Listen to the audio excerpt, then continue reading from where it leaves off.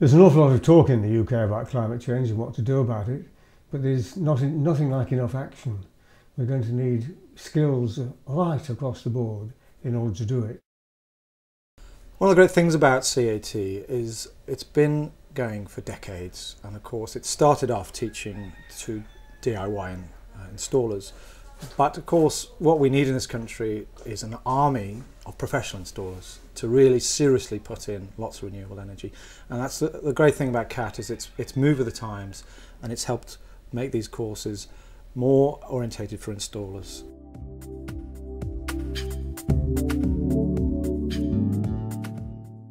Here behind me you can see the WISE facility being built, and we've had a desperate need for this for the last few years because of the number of people coming to the centre to find out and learn more about sustainability. We have actually so many people contacting us now that without the WISE facilities we're having to turn people away.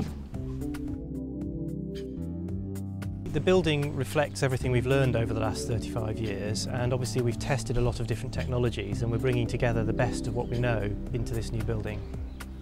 One of the most important factors when learning is to see the things that you're talking about in real life, and can see all of the technologies demonstrated here, see them really being used successfully.